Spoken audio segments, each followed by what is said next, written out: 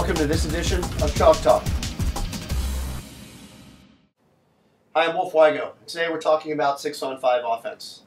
We've talked a little bit about systems of a 3-3 and a 4-2, and if you talk to a lot of coaches and you ask them what they run on 6-on-5, do you run a 4-2, do you run a 3-3, a lot of people sort of see that as a static decision where I'm running a 3-3 and that's sort of it. And maybe I'll run one play where one player will drive in and clearly go into a 4-2 immediately. Or you'll have a 4-2 where you'll have one player wrap up from the wings and then it'll turn into a 3-3 pretty clearly.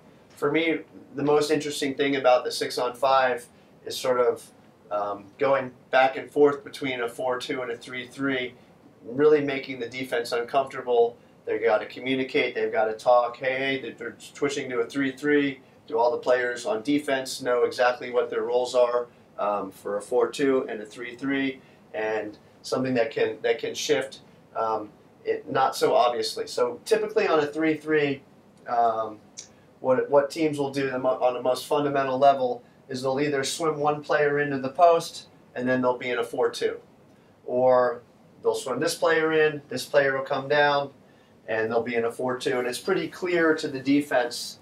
For me, if I'm playing on defense and the team's in a 3-3, and then, oh, boom, now they're in a 4-2, and I know exactly what I'm going to do, that makes it a lot easier for me on the defensive end. If it's sort of a slow or where you're not really sure, is this a 3-3, is this a 4-2, what's the defense, I don't know what's going on, that's when I think you can really confuse the defense. So let's say we're in a 4-2. Right? And we can take the ball in a little bit at 6, throw the ball over, and we've rotated up to here. And now we're sort of in a 3-3, but we're not in a 3-3 because this player's not over here, this player's not quite center yet. And as we're passing the ball, then this player can start to slide a little bit. This player can start to come middle a little bit, and we're sort of slowly rotating into a 3-3. But maybe the defense isn't totally aware of it. And what will happen here is that sometimes a player will get left wide open in the middle of the pool because the team hasn't sort of communicated correctly or reacted.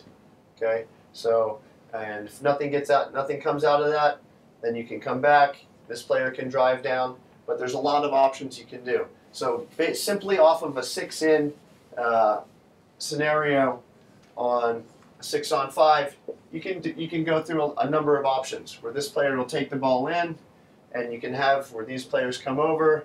This player can pop, okay? So this player will stay down on the 2-meter line. This player will come center. This player's wide, and then you're almost getting into a 3-3. Then you can decide whether this player will come middle and this player will stay out, okay? Or you can slide the player along the 2-meter line. So again, we'll take 6 in, okay? And then this time, this player will slide, this player will come up in the pocket, this player will slide out along the bottom line, and you pretty much get into the same system, but just with a different look. And when you do things differently, that can create problems for other teams on the defense where they haven't seen it before. All it takes is one player to panic, make a wrong decision, and you can get a nice, easy goal.